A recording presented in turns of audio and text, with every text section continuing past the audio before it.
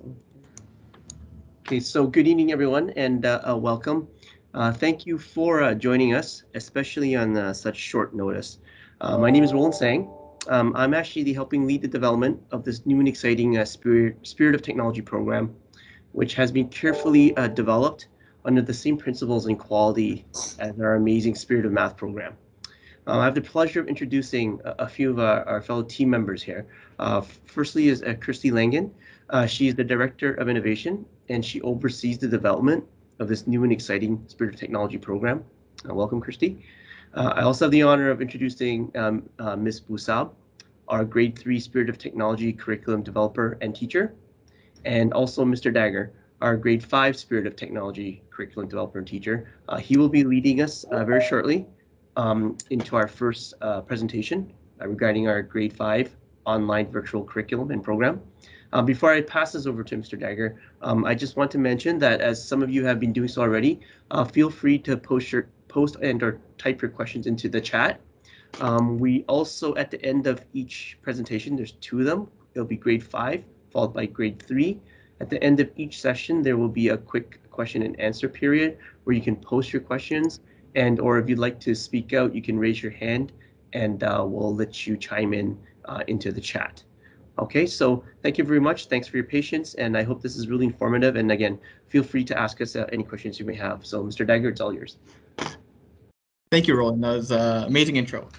So let's get started with our agenda for our Grade 5 curriculum and what we're going to go over tonight. So first thing we're going to talk about is why Spirit of Technology, why enroll your child in Spirit of Technology, what we're going to learn in the 2022 curriculum in the new year. And because it is a shorter semester, so to speak, we have about 22 lessons.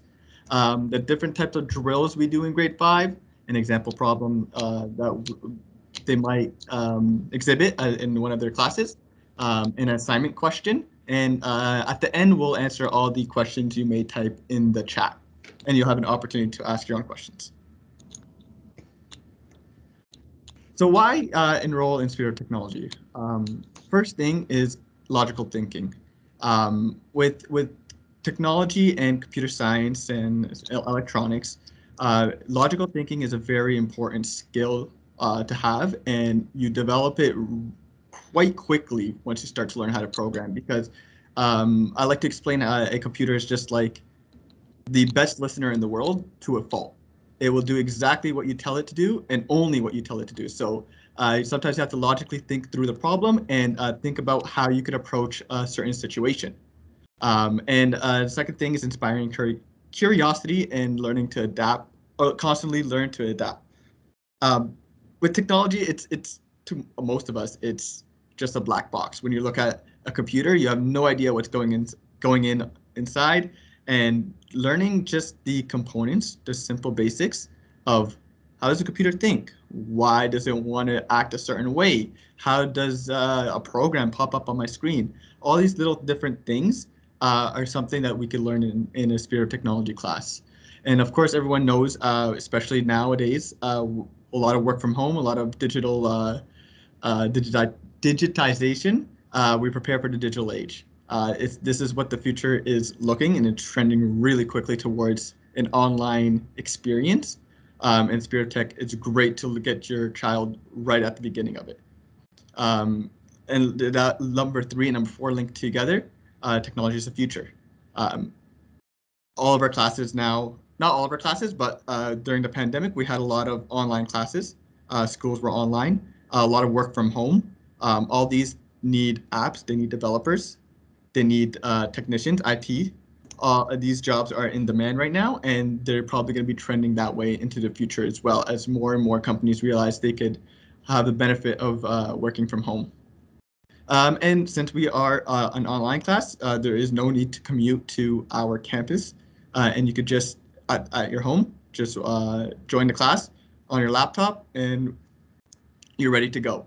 Number 6, jobs. Of course, highly paid careers in technology are right out of the bat in university.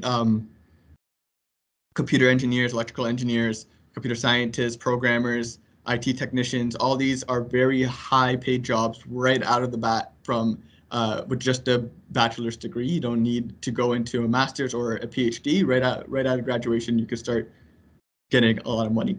And just like our Spirit of Math curriculum, group communication.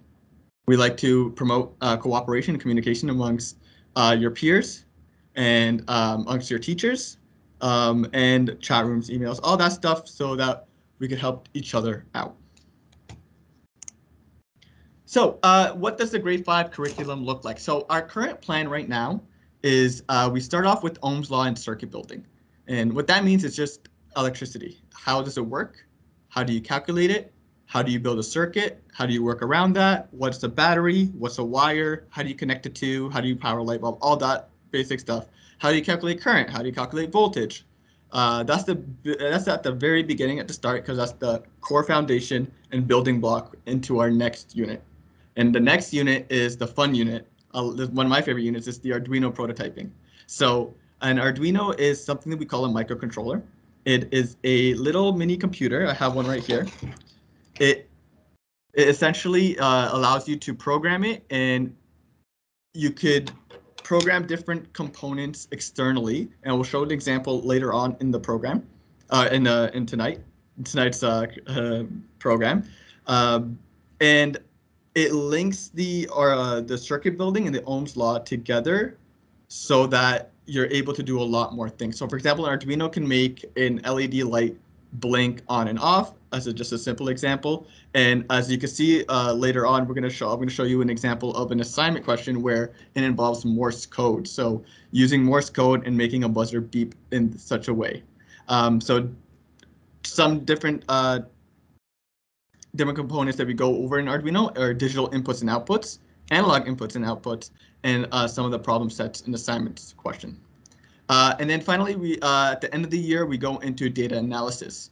So this is just like organizing and linking different spreadsheet pages together. So having all your data on one page and then having a graph on the other page, and using that data to plot that graph. And making different correlations. So if you see a different trend, some sort on the graph, what does that mean? How to read that, and what could you come to as a conclusion?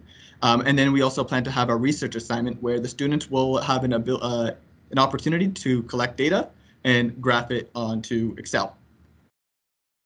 So some of the drills that we go over in Arduino, or in grade 5 rather, is the first one is a resistor relay drill. So a resistor is a electrical component that we use quite often in Arduino. And each resistor has different colored bands on it. And on those bands, it tells you the value of the resistor. So this relay drill allows the students to become familiar with reading them and become quick at identifying the value without having looking at a table and wasting some time on that. Another drill that we do is the Arduino syntax drill. And as you can see, this is on the top right corner over here. So students will be given different components. For example, they'll be given 2 temperature sensors, 2 DC buzzers, then they'll be given 1 LED, photoresistor, DC motor, and a push button. And the object of this drill is to, in 5 minutes, program the Arduino in order to set up all the pins, and whether they're input and output, or digital and analog. This allows the students to practice with the Arduino syntax, because Arduino is very new to the students, especially those who did grade 3 and 4. It's something a little different from what we did before. So this allows them to have some familiarity with the program before they even start programming in Arduino. So this is actually done near the beginning of the school year. So that way, when we do hit our Arduino unit, they are ready and they know and familiar with the code and how to start the program. Finally, there is a breadboard wiring. Now, a breadboard is a kind of like a circuit board over here, and it allows you to connect different components together. So, for example, you'll be given a circuit diagram on the left-hand side over here. Now, some of these might be foreign to some of you. Some of these might be familiar to some of you. So, for example, we have a battery over here connected to, this is what it is, a resistor, and this is an LED. And the object of this drill is to wire the circuit diagram on the breadboard in order for it to turn on. So pin 11, for example, will connect to the resistor and so on and so forth. This allows the students to be familiar with wiring a breadboard and familiar with just how a breadboard works, because breadboards could be tough when you first start with it. So here's an example problem in a lesson that we do in grade 5. So this is during our Arduino unit. And this will be, the students will be given about 30 minutes, 25 minutes to 30 minutes in class to work with their group members in order to solve for it.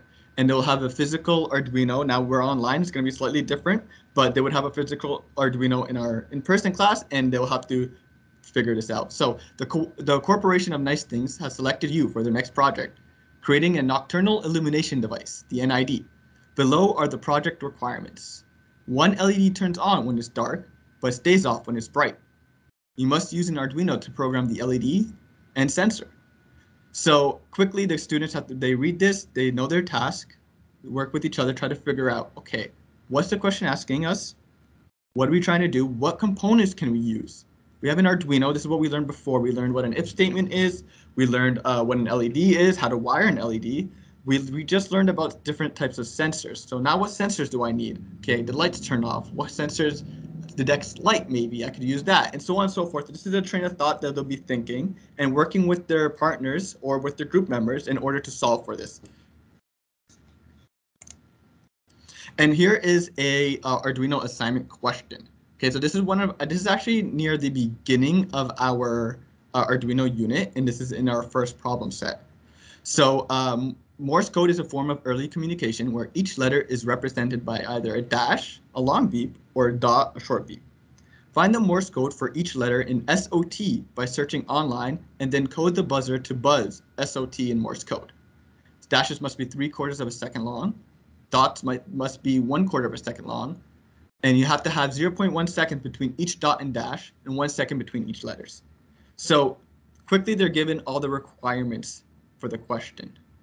One thing they have to do beforehand that's not given to them is search what is the Morse code for S, what is the Morse code for O, and for T.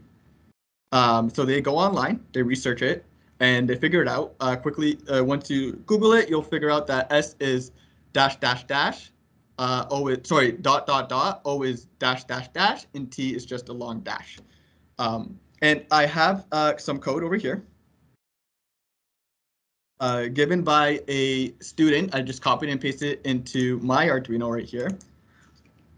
And so here's the Arduino right here. Now the buzzer is going to get a little bit loud, so they're encouraged to try to wire the buzzer themselves to make sure that it works, and that way they could see their code working as well. So I'm just going to plug it in. Yeah, the buzzer might get a little loud, so you might want to lower your volume just a little bit. So here, this is what we use to code the Arduino, and as you can see, there's a bunch of different code that we will go over in class and exactly what each line does before they even attempt this problem. So this is one of my students' code that I copied from their assignment and just posted it over here. So now I'm just going to click upload.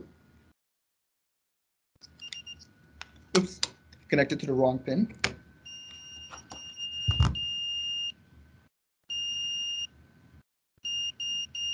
So that was the S, that was the O, that was the T. And then it restarts from the beginning. And this is just one of the examples that we did in our class in person. And that's about it. Thank you for your time. And this is an opportunity to ask some questions, and we'll be happy to answer them. It seems like there's some great questions already in the chat. Please jump in, Mr. Edgar, if you can as well. The first one is a quick question. Is this program for grade 6 as well? So right now we're offering grades 4 and 5 virtually online. That being said, we have had and we do have a number of grade 6 classes in the grade 5 program, especially if they don't have a lot of technology experience in the past. I think there's quite a bit of material that they can still learn to, but again, to be very clear, it is targeted for grade 5, but we do have grade 6. We even had grade 7 students before as well too, but it is targeted to grade 5. Okay. And it's sorry, Roland, it's grade 3 and grade 5. He said grade 4 and 5. We're offering grade 3 and 5 for virtual. Sorry, it's grade 3 and 5, correct. So that leads into the next question: will there be a grade 4? So it's a great question. The one we're talking about for January is actually for grades 3 and grade 5. We actually have grade 4 in person. We're just not offering it at this time virtually, but we may in the future. No guarantees. But there's only grade 3 and grade 5. And again, just like the grade 6 question, a grade 4 could, especially based on their experience, could readily join our grade 3 class as well, and they have. But again, be very aware and want to be very clear, it is targeted for grade 3 students. Okay. Is there a skill test for entry, prerequisite learning outcomes? I don't believe there is for grade 3. Grade 5, Ms. Langen or Mr. Dagger, is there? There is? Okay. Sorry, go ahead, Ms. Langen. There is no test that they need to do, but there are some prerequisites in order to join grade 5, because there are quite a few students who have done our grade 3 and our grade 4 program. And unfortunately, since technology and coding is not taught in their day schools or the regular schools, when they join in grade 5, and they're joining in with students who have done 2 other years of it, there is quite of a divide, a gap. So we just ask that the students, when they join in on grade 5, that they at least have some fundamental knowledge of coding, and we have a list of it, which we can send to you as well if you're interested. Okay, thank you. So when does this semester start? So that's great. Another good question. The semester starts Tuesday, January 11th for grade 5, and I believe it's slotted at 6:30. So that's the first class. We are running 22 weeks, and the tuition would be they would be broken up by 2 payments. So the first semester would be $623.08 this is for one student, and it would be $900 for the remainder of the year, which would start the week 27, which is the week of March 27th, and then that would continue on till June, end of June. Okay. Will this recording be available for later viewing? I believe so. I think we could put it Ms. Langen, could we put it somewhere?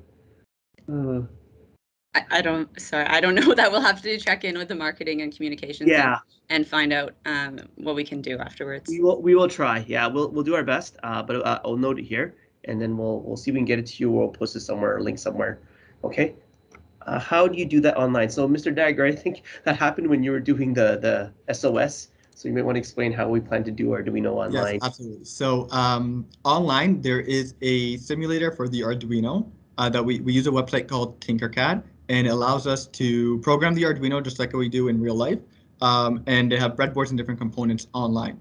Now, if you want to do it in person as well and have the hands-on experience, because I know a lot of people like to have it physically in their hand, you are more than welcome to buy the Arduino. I think it's about around $30. And you could just let us know, and we'll let you know what components you could also buy along with it, so that way you could practice in real life as well. But it's not necessary because we are planning to do the emulator online, the virtual part. Okay, thank you, Mr. Dagger. That's great. So yeah, if you're still not clear, please let us know, so we can gladly take any other questions regarding the Arduino and the hardware. Okay. Will there be in-person class eventually? So grade 5, we actually already have in-person classes, but we really want to offer this because of just in light of the current environment we're in. We know that a lot of people are really interested, and it's not available in all locations. It's a pilot program. It's only available in a couple locations in Toronto, so we want to extend this out. As I mentioned, a lot of people inquired about it. Will there be continuation after 22 sessions? Well, it ends at the end of our school year, I don't think anything would run into the summer. Please correct me if I'm wrong, Mr. Dagger or Ms. Langen. It would have to restart the next grade. Well, I don't know if we have grade 6 next year. That's in the question, but in September when our school year starts again. Okay. How many students per class? I believe the max number of students. It'll be 20 for online. It'll be 20. Thank you. Okay. My son's in grade 4. When do you think he can join Spirit Technology? Do you think he can catch up? So in grade 4, again, this might be a question for Ms. Pusab or Ms. Langan. I think he can join grade 3.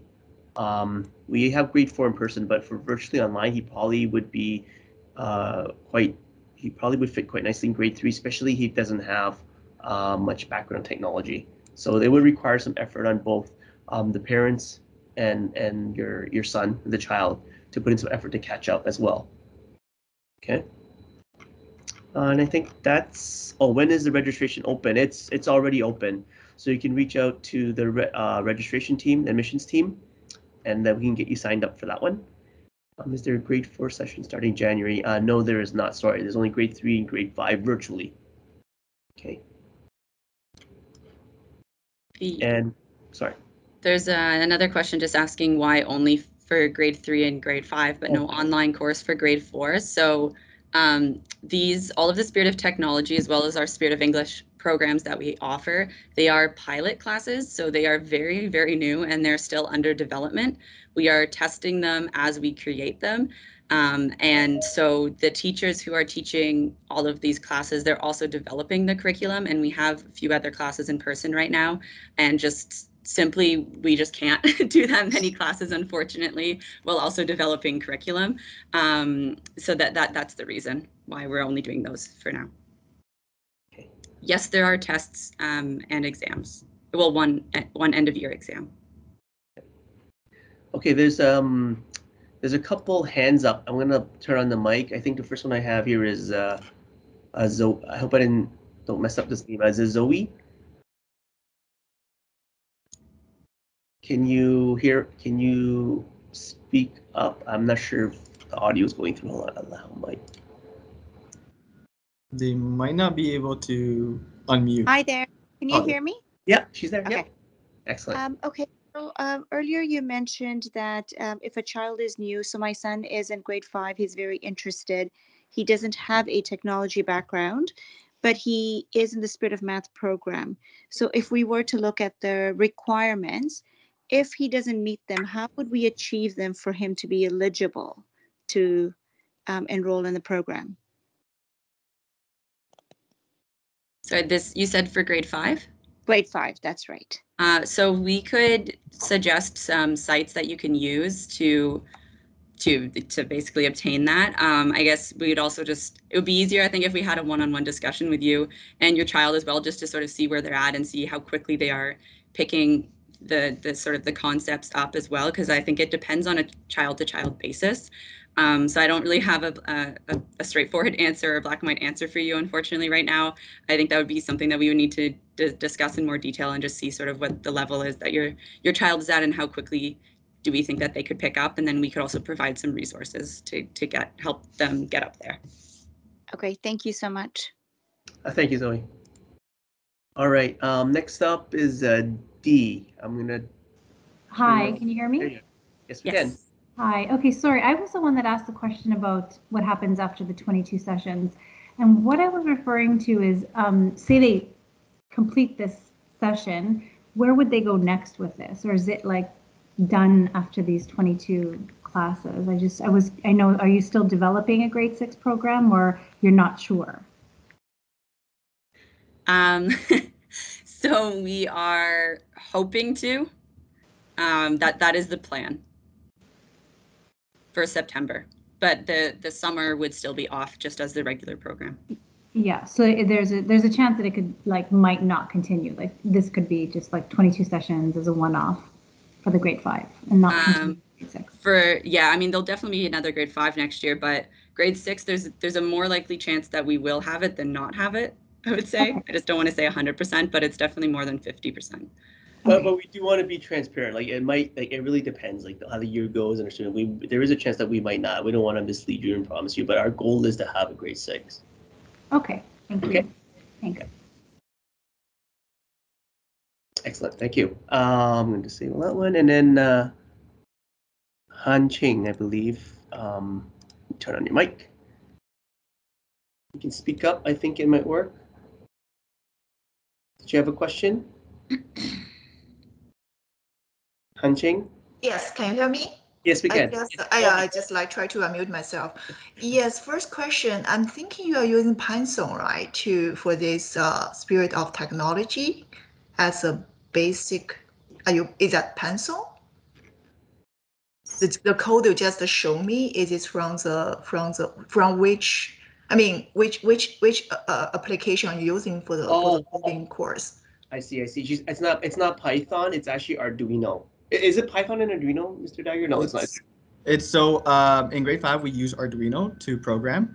And what I showed you right now was what we call the Arduino IDE, and it just allows us to program and develop in Arduino and upload our code to the microcontroller itself. This thing right here. Yes. The students submit their code to a OneDrive classroom notebook, so they don't have to physically write out the code after they've typed it out on their computer. So they'll just copy and paste their code and post it to their OneDrive, and the OneDrive, or sorry, not OneDrive, the OneNote, and they're able to access it in future lessons as well, so they can always refer back to the code. Because one of the major things in programming is being able to come back to your old programs and see how you did something a certain way. Okay. Yeah, sure. Yes, because like my son is in grade 4, so as you just said, you may have a in-person class but it really depends. It's not 100% sure, right, for grade 4 students. So we currently do have in-person classes for grade 4. We don't have a plan for an online class in grade 4. I see. Our grade 4 class is there's one in our head office in Toronto. It's in Toronto, but we are in Ottawa, so I guess there's nothing we can do. As you said, like if he has no background, maybe we can join the grade 3 class for now, right? Yes, that is an option. Okay, so instead of grade 5, because I do have some background in programming, so I'm not quite sure if that's going to be helpful. I don't know which one. I mean, there's nothing for grade 4, so either we go grade 3 or we go grade 5. So which one do you think could be the best for him then? It really depends on his strength and what he already knows. If it's starting from scratch, I think grade 3 is a better option. Okay, sure. And I think similar to what Ms. Langan said, maybe this is something good for a one-on-one discussion with yourself and your son to see, how quickly he adapts and absorbs, and we can probably take a look there and advise further. Of course, but how to schedule this one-to-one discussion? Oh, you can contact myself or any one of us as well, and or the admissions team. We'll coordinate that with you. Yeah, you can post a message here. Yeah, I'll note it down as well too. Okay, thank you so much. Okay, thank you very much, everyone. We're going to move on, and thank you for your time. Thank you, Mr. Dagger. Thank you, Ms. Langan. We're going to move on to Ms. Busab. She's going to present the grade 3 curriculum and content. Sorry, Mr. Sang, I think there's one more question in the chat. I just want to address it. Oh yeah, please, yeah, go ahead. So it says my kid is in grade 4, but has a good coding background. Let me know if you could join grade 5 class. Like we mentioned to the other parents beforehand, this is something that we could discuss probably on our one-on-one, so that we could see the skill level of your child, so that way we could assess whether or not they should go in grade 4 or 5. Yeah. All right, thank you. All right, thank you, everyone.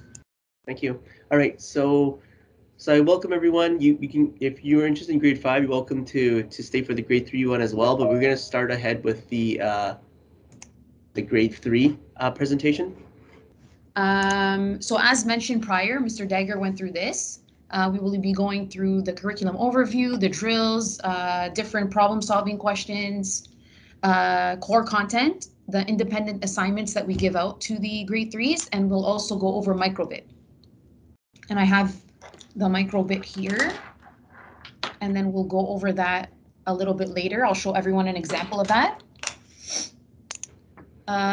This was also reviewed, the reasons for enrolling in Spirit of Technology, so I won't go through these bullet points again. For the grade 3 overview, similar to the grade 5, there are drills, but we do typing drills. So these are texts on the screen, and the students try to type as quickly as they can each week and try to beat their score. every week. We also do binary drills, and I'll show you an example in the following slide. And we also teach them syntax, how to properly code in Python. We also do problem-solving questions, so we use different functions. We do coding with circuitry, so open and closed circuits. We teach them about loops in coding, and then we go specifically and teach them about while and for loops. For the core content, we go over a section called Techie Talk. So this is a part of the lesson where the students learn a new tech word each week. It just builds up on their vocabulary. They learn new things. Variables, as mentioned before, we learn about Boolean logic, syntax, how to appropriately code in Python so there are no errors. And then we do teach them about data and error types in Python as well. We also have independent assignments. We have 2 of them. Mighty Makers is a research assignment where they have to go on their own and do research online and complete the questions that are given to them. And it has to do with all tech background, tech questions. And then we also have a PowerPoint assignment. The PowerPoint assignment is they choose a Techie Talk word that they learned from their lessons. So it would be from lessons, let's say 1 to 15, for example. They can pick any one they want and do research and present a PowerPoint to their classmates. So it also builds their communication skills, their presentation skills, and their research skills as well. For the grade 3 drills, so an example on the right side over here, this is a binary drill. So this is using zeros and ones, so computer language, and students learn how to convert from base 10 numbers to base 2 numbers in 5 minutes. We give them a 5-minute timer. And the goal of this, or the purpose, is that you're supposed to finish all of these squares before the 5 minutes runs out. And it gets the students kind of to compete with themselves in trying to beat their score from the prior week. And an example, they'd have to convert 1100, 0100 to decimal, which would be 196, and then they would continue all the way down the rows. And the goal is to finish the whole block.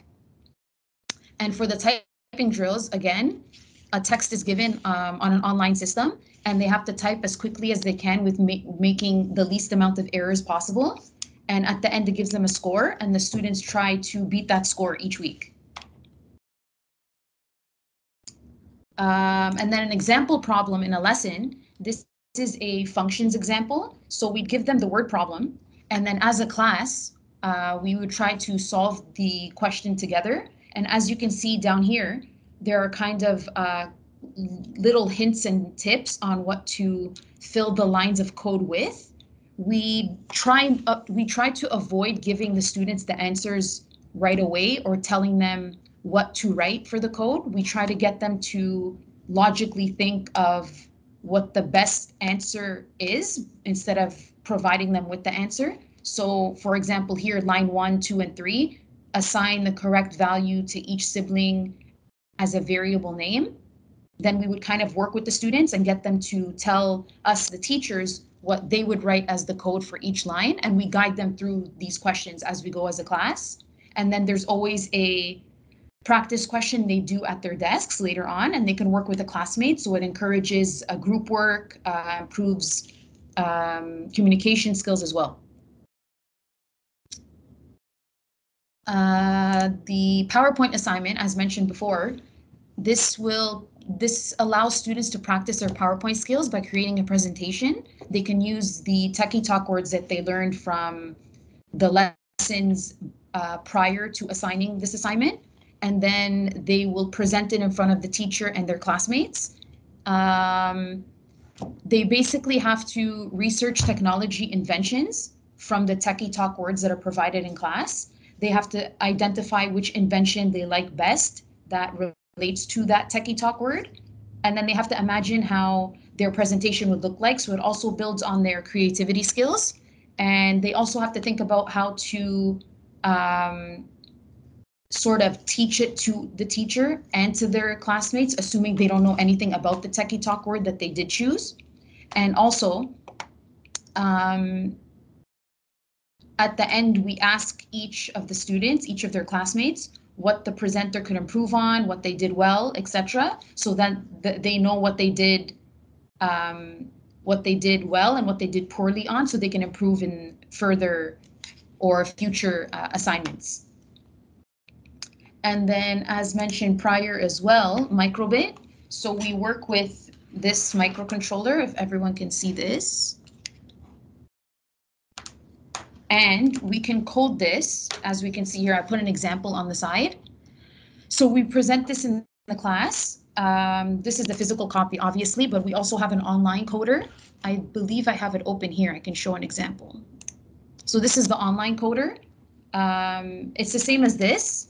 It has different coding versus this one. This specific one has a library. So it's built-in code that has specific images. So we can actually pick pictures from a library and we can code them on this microbit. So if I plug this in, just give me 1 second. Let's plug this in. So if we plug this in, it'll start flashing like this. And then,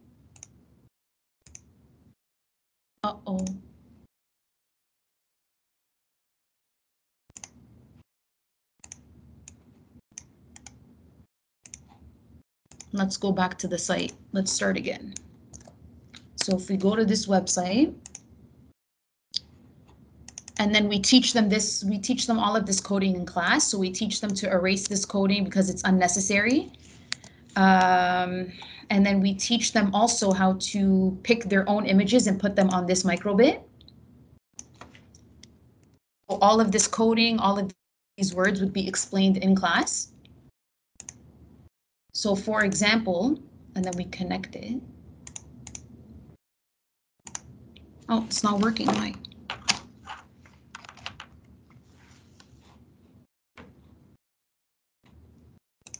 So we connect, pair it, okay, and then it should start flashing. And then let's say we want a heart. So if we want a heart on the screen, on the LEDs, we type in heart, and it has to be capital letters, and then this is all syntax. We also teach this in the class. And then we click flash, and then a heart shows up. And you can also switch it. You can pick any photo from the library. So you can pick skull is in the library. So let's write skull. And then you click flash. And then a skull shows up on the LED. Another example is house, and so on and so forth. There are 100 pictures you can choose from, but we just try to play around and show the kids that you can code and show a different picture on the LED. And we also teach them that you can make your own, you can have your own picture. So it does not have to be strictly from the microbits library of photos. And we teach them how to do that with numbers similar to binary, but we use 9s and 0s instead of 1s and 0s. After the curriculum of grade 3, I think it might be better, like suit to my son at grade 4 better. But my question is, if he joins this grade 3 Spirit of Math technology class online, what's going to be the next step? Because they do have the gap between the grade 3 and grade 5, right? Because there's no grade 4 class for him in between. So what do you suggest he can do? So this course will go until the end of this school year, and just because we don't have virtual grade 4 right now doesn't necessarily mean we won't have it for September. I don't know right now, but we do have a grade 4 course. It's just that we're not offering it virtually starting in January. Okay, but in September, he's going to be grade 5. So do you think he can skip the grade 4 or get into, I mean, it's still like a little bit confused here. Yeah, I guess so of course we joined the class late. So like anything who could help him to catch up the regular grade could be useful for me, like the plan. Because if I like the person just asked a question, after grade 5, what's going to be the next? Because whenever you're joining something, you want some continuality. You don't want to only 1 semester or 2 semester. You want to just keep going, right? So what is going to be the pathway after this grade 3, then September he's grade 5, but he's need to be in grade 4. It's just like he wouldn't need to be in grade 4 since he would be at the grade, like he would be technically in grade 5. So that's not a problem. That's something that we can definitely figure out together. Okay, sure. Yeah, thank you. And just one more question. When is going to be this grade 3 class? Because the grade 5 is on Tuesday, so. So the grade 3 class is going to be Monday at 4:30, and the first class starts on Monday, January 10th. Okay, sure. Yeah, thank you very much. Thank you. Okay, anybody else? All right. Well, thank you everyone for your time. Again, feel free to reach out to us. We're going to try to download this this webinar as well. Maybe put on YouTube or some sort of medium, and we'll send that out as a follow-up to everyone as well. Again, feel free to reach out. For those folks that want to schedule the one-on-one or you want to register, I think Ms. Langen posted a email, yes, and a number on there that you can reach out to, or you might hear from some of our team members as well too as a follow-up. Okay, thanks again, everyone. Have a great evening. Thanks for joining us. Thanks, everyone.